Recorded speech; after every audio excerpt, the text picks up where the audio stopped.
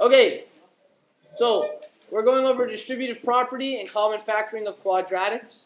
The very first question, a few of you read it as if it was two brackets beside each other, which was not the case.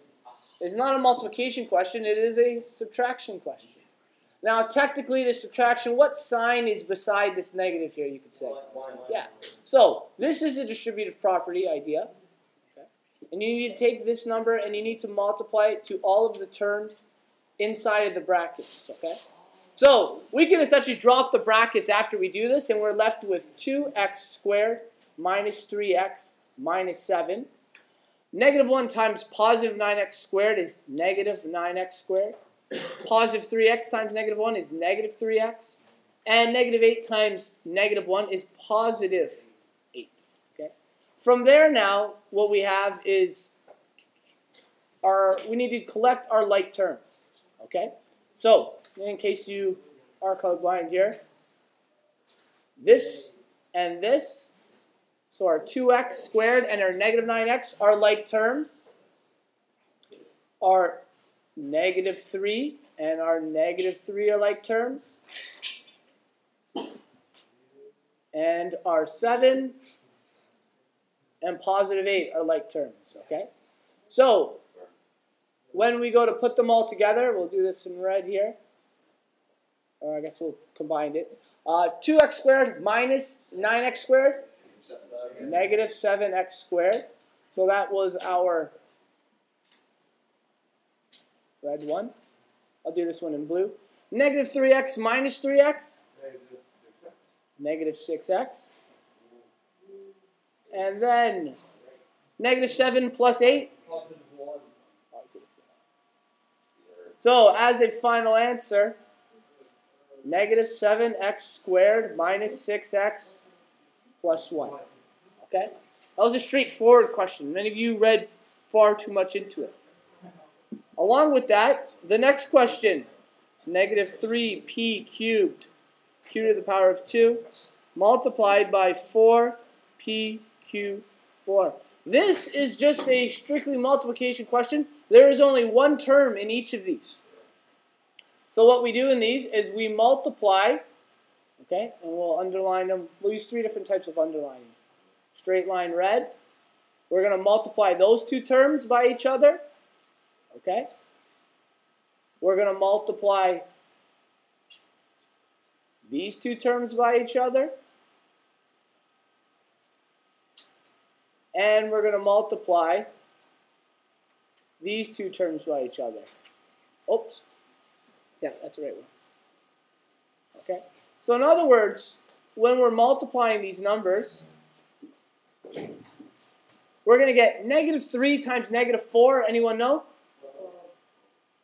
12. P cubed times p to the power of 1 is p to the power of 4. And finally, q squared times q to the power of 4. That's right. Q6. So, in other words, our answer should say 12 P4 Q6.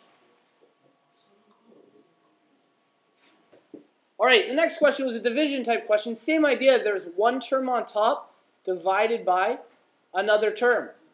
So all we have to do is match up our like terms once again. So our like terms, we had our constants, which are 65 and 5. We had our x cubed and our x cubed. Now, the other ones, there's actually no other like terms between them.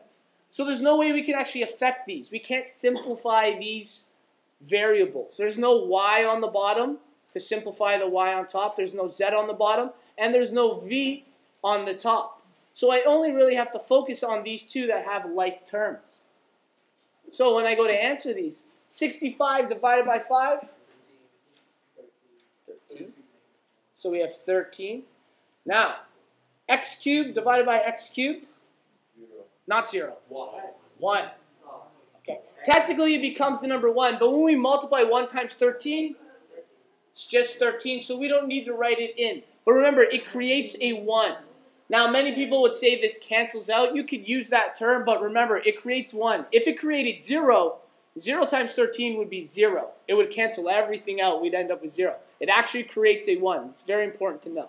And then from there, everything else, well, I'll write it in blue so you know that we do have a 1. Everything else stays the exact same. y4, z squared. And this is where almost all of you made a mistake. The v does not come to the top. It stays on the bottom. Oh my God. So 13y4 z squared divided by v. Next question is a distributive property type question. Now you could use FOIL, right? And for FOIL, it's our first terms, inside terms, outside terms, and our last terms. Okay? And we're going to underline those. First terms in each bracket, x and x. The inside terms in each bracket are positive 6 and x.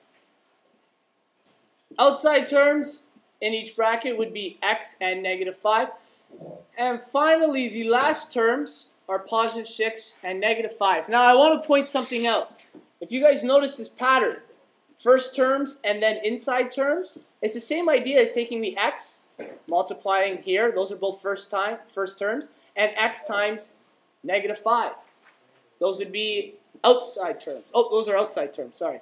Inside terms, 6 times x, and last terms, 6 times negative 5. So whether you wanted to use the rainbow method, which is something like this, x times negative 5, or you want to use FOIL, which we drew out before, and we also have 6 and negative 5.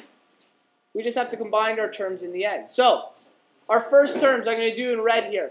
X times x gives us x squared. Let's put it in red. Inside terms, 6 times x, positive 6x. Outside terms, x times negative 5. And last terms, 6 times negative 5 is minus 30. So, our two like terms are the two in the middle. We have x squared. What's 6x minus 5x?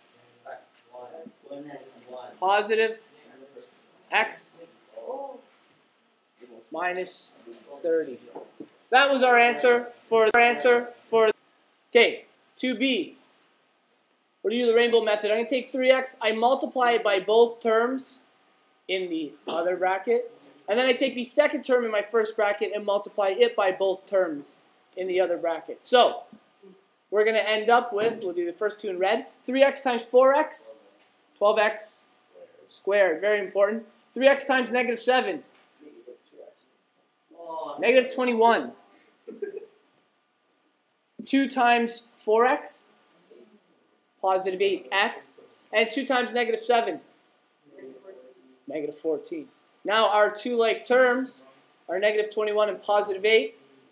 12x, negative 21 plus 8, negative 13x minus 14. Okay, next question here. There's several ways we could go about solving this. This actually says 3 separate terms times each other. Now, a lot of the times I'll tell you guys to work with the brackets themselves first. And once you've FOILed or used the rainbow method and simplified, then to use the 3 to distribute. You can do it that way. Or, and this is the trickier way, you can multiply 3 by the first term. But you can only multiply by the first term. If you take the 3 and multiply by all of the terms, that's wrong. Okay? That's where a lot of people made a mistake. So, I'm going to go over the method I told you. Multiplication, it actually doesn't matter what order you do it in. So, we're going to do it with the brackets first. So, we get 3. And I can go over this a little faster now because you guys have seen it before. I've gone over it twice. 2x times x gives us 2x squared. 2x times negative 4 gives us negative 8x. 1 times x is positive x. 1 times negative 4 is negative 4. Now, this one was just like one of our earlier questions. It's just distributive property. So, positive 3 times positive 4 is 12x. Sorry, positive 4x. 3 times negative 5 is negative 15. I need to collect my like terms inside the bracket, which is negative 8 and positive x. Sorry, negative 8x and positive x. The 3 is still outside. 2x squared. Negative 8x plus x is negative 7x minus 4 plus 12x minus 15. There's no need for that bracket at the end. Finally, we take our 3 and we distribute to all of the numbers inside the bracket. So now all of the brackets can be dropped. 3 times 2x squared is 6x squared. 3 times negative 7x is negative 21x. 3 times negative 4 is negative 12, plus 12x, minus 15. Now we collect our like terms. This is the only x squared.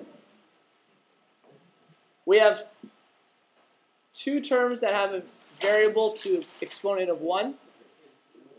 And we have 2 constants, negative 12 and negative 15. So, we're going to end up with 6x squared. We combine our negative 21 plus 12. Anyone know? 9x. And negative 12 minus 15, negative 27. Okay, common factoring, okay? The other ones were all expanding. Common factoring, you need to remember this, is the first step to factoring anything. Always look for a common factor first. We're about to go into other types of factoring. Always look for this first. No matter what you do, look to see if there's a common factor. And in here, technically this is the number 1. So we got for coefficients 1 and 5. So many of you did not find a number or a greatest common factor greater than 1. We could have took 1 out, but it wouldn't change anything. What many of you guys neglected to see is that there is an x squared and an x, which means I can take the common factor of x out of both of these. Now, with common factoring, a major mistake you guys made was after you divided the terms, you didn't write the common factor outside of the brackets. You just dropped it off the equation. If the x isn't there in front of the brackets, this is no longer equivalent to that. Okay? So, our common factor has to go outside. X squared divided by x gives us x. And 5x divided by x is positive 5. That's it.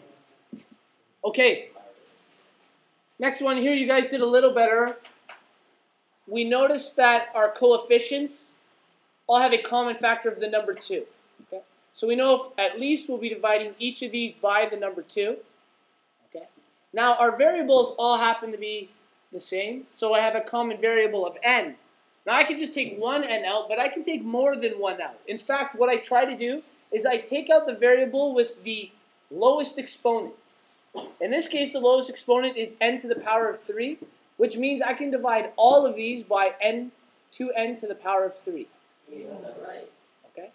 Now, very important, some of you may have done this again, you divided by the right term, but you forgot to put it outside of the brackets. Very important, otherwise, again, it's not equivalent.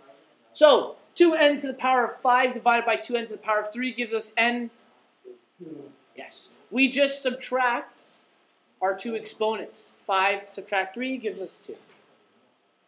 12n to the power of 4 divided by 2n to the power of 3. 12 divided by 2 is an n4, or n to the power of 4 divided by n to the power of 3. Just n. Finally, negative 6 divided by 2. And n cubed divided by n cubed? 1. Again, remember, this divides to make the number 1. 1 times negative 3 is just negative 3, so we don't need to write the 1 in. But remember, it does not make nothing. It makes a number. Next question is very similar to B, just a little more complex. Instead of having only one variable like we did in B, we have 2 variables. We still have a coefficient, okay, 12, 10, and 4. What coefficient can I take out of all of those? 2. 2 is a common factor. In fact, it's the greatest common factor of 4, 10, and 12. What about our n? That's right. N squared is the lowest variable n exponent. And p squared also. All right? Because we have a p cubed and then squared, and squared is the lowest. So we're factoring 2n squared times p squared out of all of these. So now we take that term. Thanks, man. 2n squared p squared. And we divide each of them. 4 divided by 2 is? Thank God. N squared divided by n squared is? 1. We don't need to write it in. P cubed divided by p squared? P to the power of 1 or just p. Then we put our plus sign, assuming it's going to be positive. Positive 10 divided by 2? 5. N to the power of 4 divided by n squared? N squared. And p squared divided by p squared? Just 1, but we don't need to write it in. And finally, negative 12 divided by 2? Negative 6. N cubed, n squared is just n, and the p's cancel out. This should have been your final answer for C. Can all be done in one step here. So, this again is common factoring. And I know it doesn't look like we normally have. Oh gosh.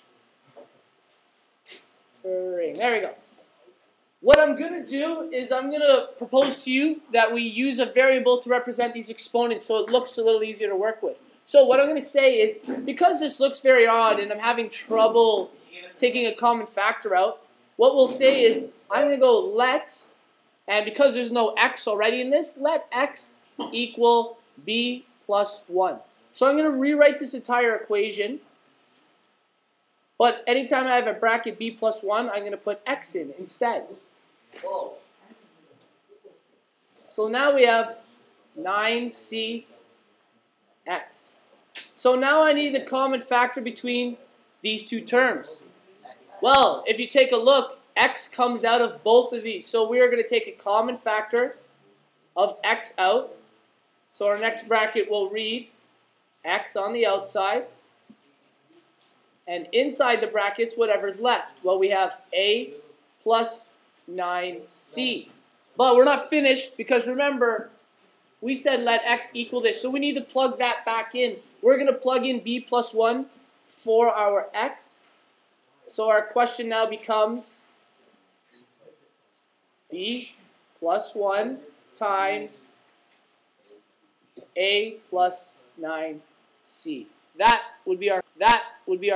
Okay, the next one here, common factoring again. It is the exact same type of question. Instead of doing the let x equal a common bracket, I'm actually just going to look at this and solve it. So, I've noticed that r plus u and r plus u is attached to both terms. So in other words, that is my common factor. I'm going to take r plus u to the outside. And in our other bracket, I just put in the other terms that would be left. So we're left with 4s minus t. So your final answer, I'll write in black, r plus u, 4s minus t. Question F.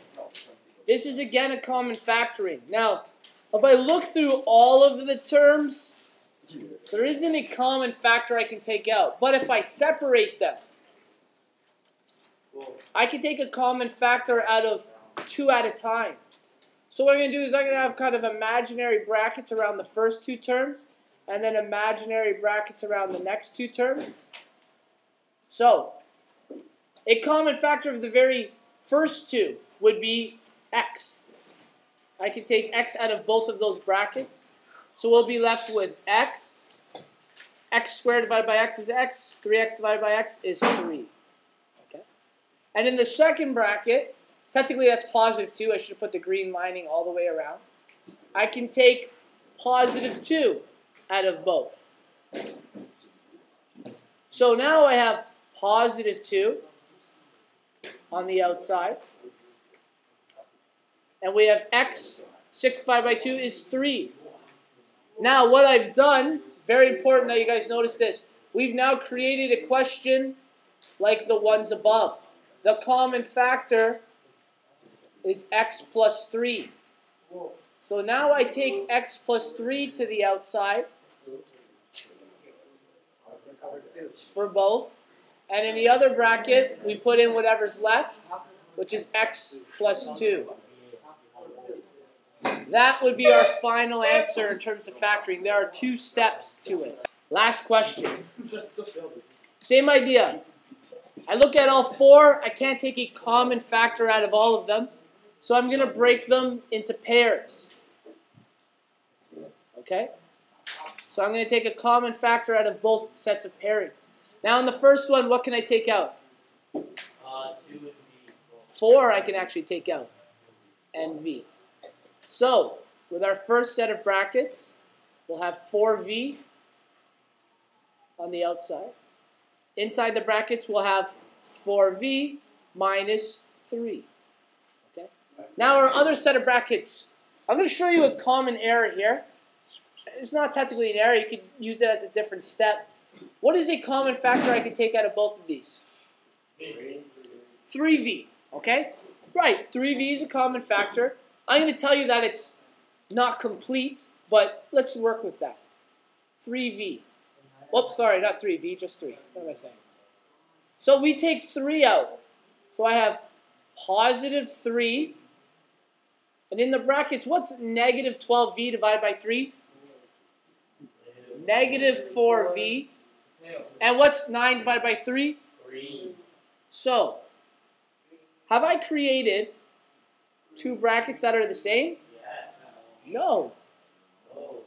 This is positive, this is negative, this is negative, this is positive. But there's a simple way to fix this.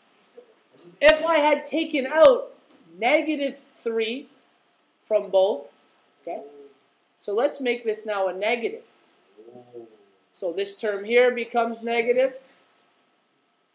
And our numbers will now change in those brackets. When I divide negative 12v by negative 3, we get positive 4v.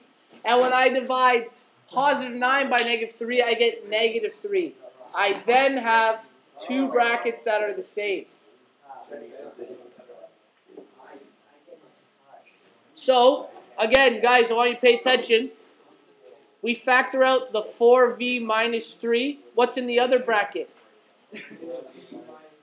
Okay, now, if you got this far, I gave you full marks. But this was supposed to be simplified even farther. How can I rewrite this? 4b squared. Squared. Whoa!